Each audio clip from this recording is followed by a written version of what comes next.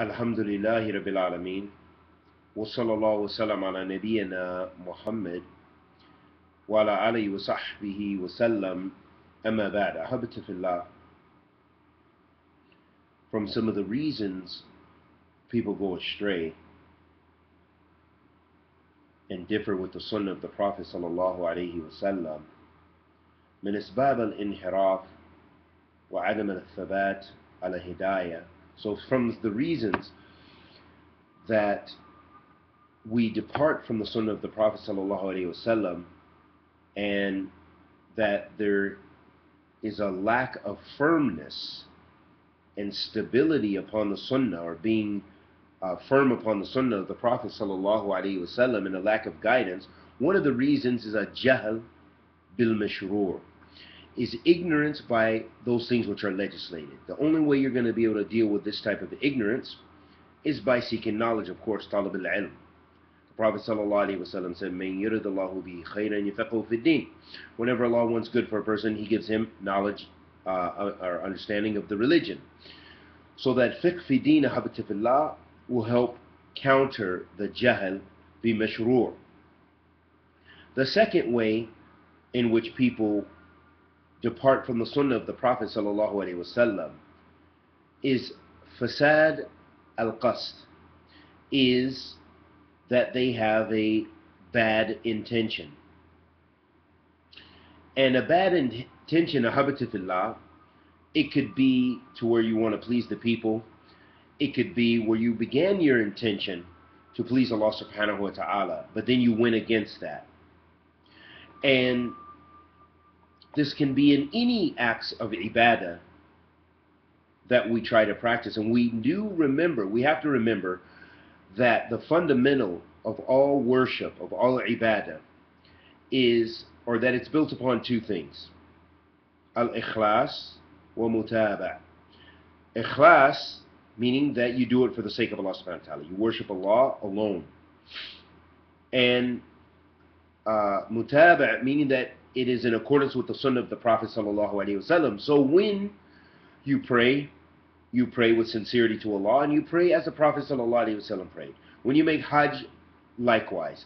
When you make umrah, likewise. When you give da'wah, likewise.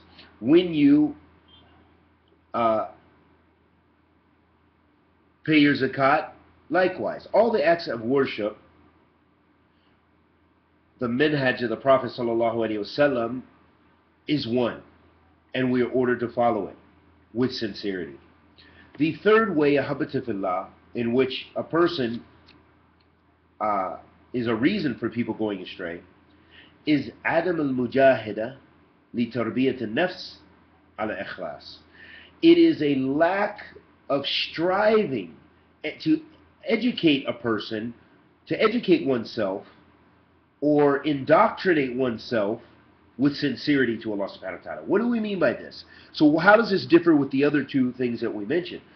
This is in reference to striving and putting our utmost effort into building ourselves to fear Allah subhanahu wa ta'ala and worship Him subhanahu wa ta'ala alone, and that our actions for His sake are for His sake, that our ibadah is for His sake. So this is striving to attain that ikhlas, that sincerity to Allah subhanahu wa ta'ala. And the last thing that was mentioned is hub al-riyasa wal-dhuhur, is loving position and to be out in front of the people. So this is something also, a way in which the shaitan can trick us and deceive us. And it is a reason for us going astray from the sunnah, departing from the sunnah, and opening the doors of Hizbeeyah. How many Hizbis do we know? How many people who have some usul, some foundations of the sunnah of the Prophet sallallahu alaihi wasallam, but yet they go astray because they love sitting in the chair. They love being in front of the people. They adore that. So much so that their jealousy will cause them to belittle others, and to belittle the rank and status of others, and make sure that the people are called back to them. This is incredibly dangerous, and may Allah subhanahu wa ta'ala protect us from it and forgive us for if we fall into that. Allahumma inni a'udhu bika an ushrika bika wa ana a'lamu astaghfiruka lima la a'lamu.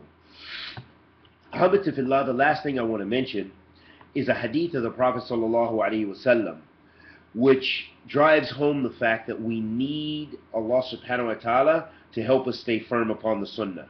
The Prophet sallallahu alaihi wasallam used to make this dua: يكثر أن يقول يا مقلب القلوب يا مقلب القلوب ثابت قلبي على دينك.